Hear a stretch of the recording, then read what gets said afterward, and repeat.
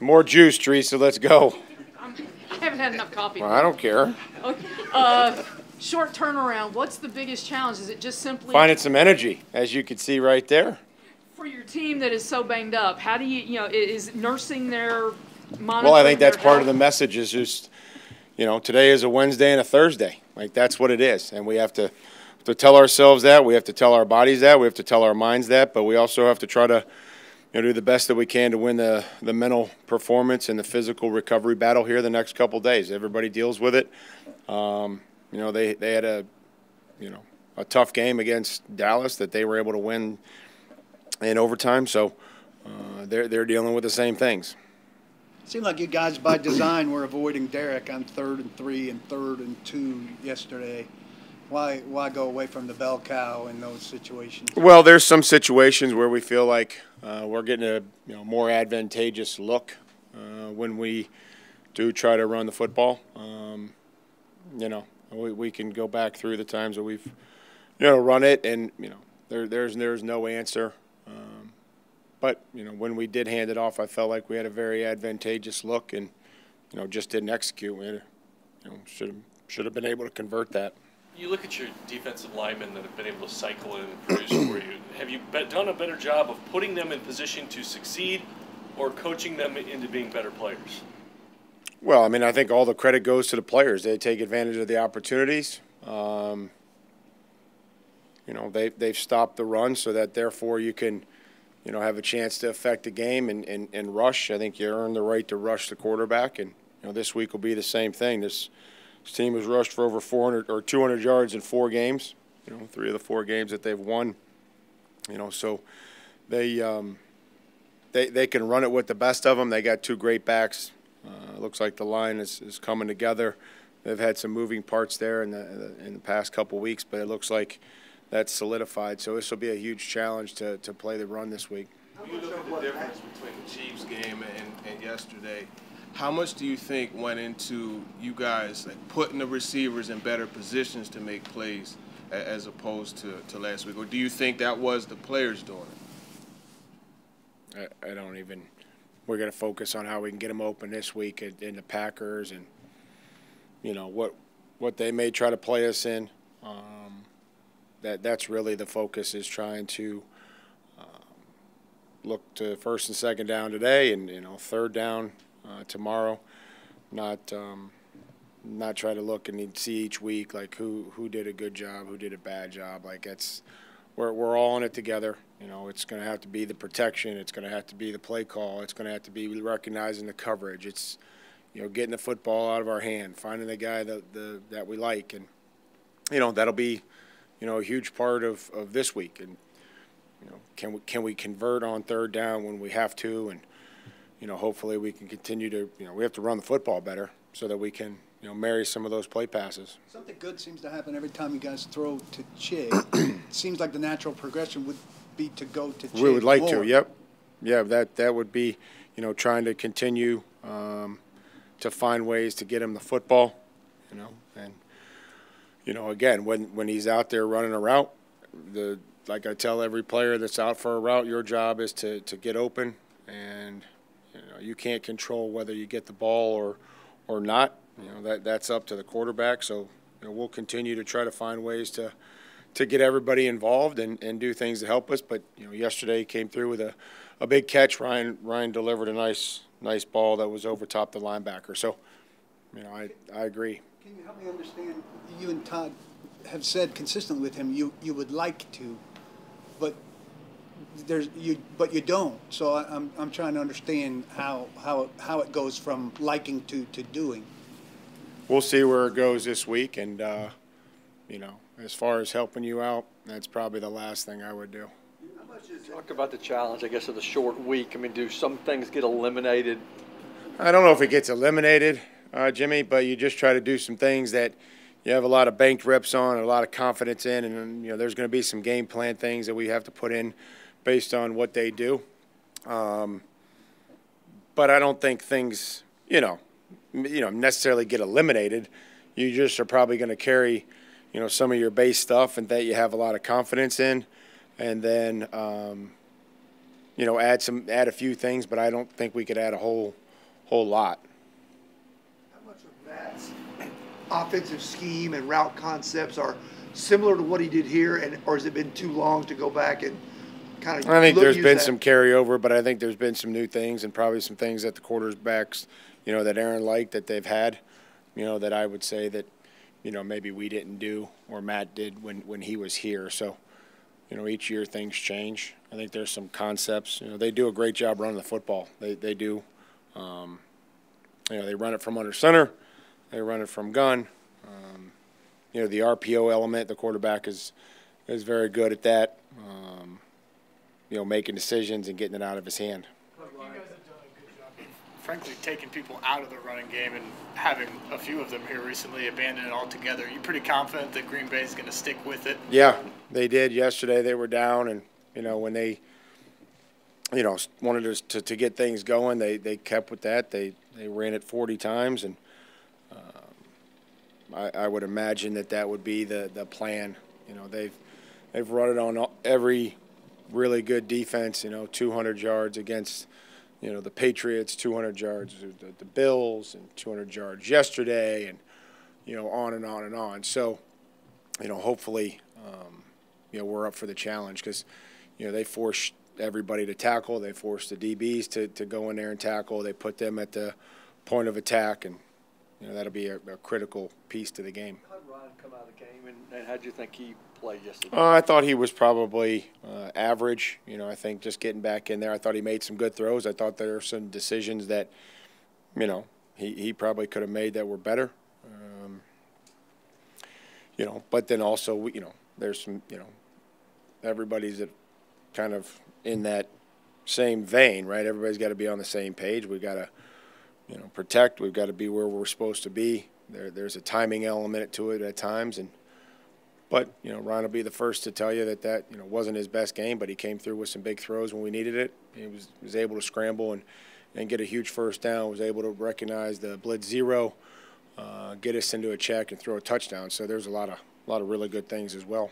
How do you like the way Austin Hooper got involved, especially on some of those combat catches? I know that's the thing that you really the thing I liked most is he made a mistake. He jumped off sides. He false started. He moved.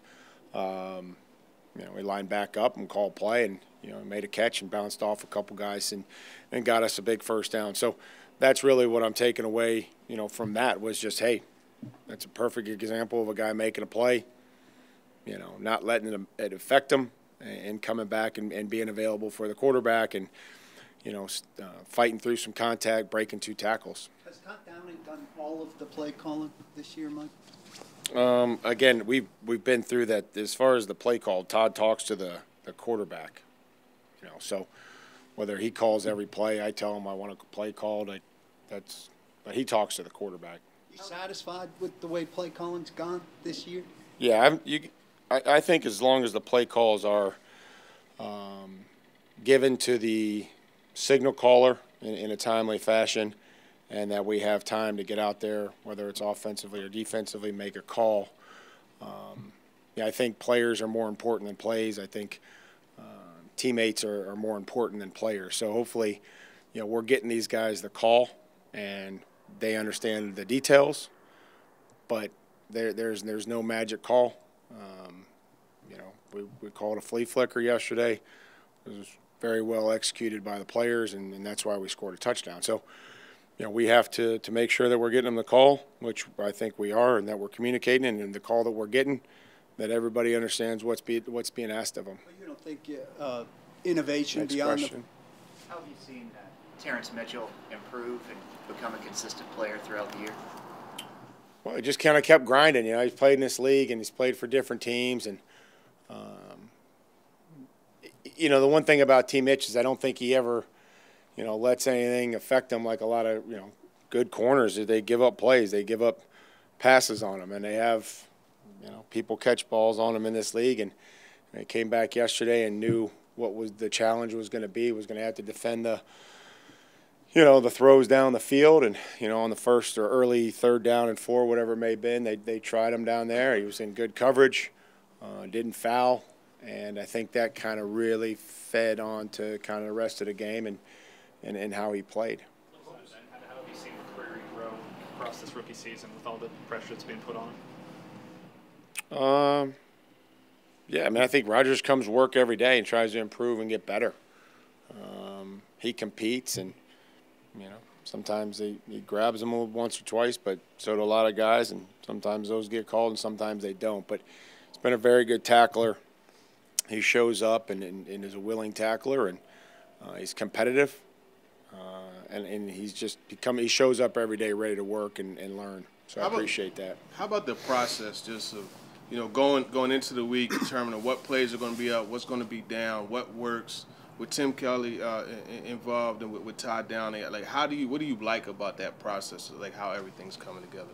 Well, I meet with them. I see them meet. I think they work through, a game plan. They put things together. Meet with Keith and formulate the run game. I'll come in, give my ideas, talk through it. Goes on a call sheet. It's called to the quarterback. The last two quarterbacks you've played, good preparation for the way you have to rush the passer with Aaron this weekend? Well, I mean, he can still scramble. The teams have been able to, affect him. He's got, 7 fumbles, but, if you let him stand there, he can create throws from all different levels. And I would say that, it is probably a pretty good lesson of, you're going to have to be relentless. You're going to have to be coordinated because, he's not what he was, doesn't run like he was when he was younger, which was very good. Now he's just mobile enough to create and buy time to throw the ball down the field, which, I think ultimately is what he wants to do. Mike Christian Watson showed up yesterday with 3 touchdowns. How dangerous can that rookie be, considering the banged-up secondary you have? Dangerous is somebody that coming off a 3-touchdown performance that threw the ball down the field. So he's got speed, he's got good size. So he had a few drops. I think that they've stuck with him, and it looked like it paid off. Some contested catches down the field that he was able to come up with yesterday. Maximizing players, being unpredictable, being innovative, are those important qualities in an offensive coordinator to you? I think that, as we look this week with how we're going to try to formulate a game plan versus the Packers, it's going to be about, who we feel like we have available, how can we run the football with, one of our best players, which is Derek, our ability to try to earn first downs early in the drive. You see the difference when we're able to, put the drives together, and as opposed to stall out because there's pressure or, we aren't able to execute on third down. So, there's a lot of things that I think that go into, coaches and players working together, and it's making sure that there's clear communication and, everybody has an understanding of what's being asked of them. Your next win would make you just the 3rd coach in franchise history to win 50 games for this team. What does that kind of say for the stability and the culture that's been created in this organization? I appreciate the players. I appreciate what they do each and every day, and, how they are able to stick together, how they're able to respond, and, they know how to win. I feel like we know how to win. You got a lot of guys out. How much do you think about how much an extra week would help them, or if anybody's healthy enough to play, they're going on Thursday night? Oh, I don't know. I think we just try to figure out, and I don't think an extra week or, we're never going to put a player at jeopardy. I never have done that, won't do that. So if they can do their job and they can protect themselves and they can, if there's a small chance that they're not going to make it worse, then we'll do everything we can to put them out there.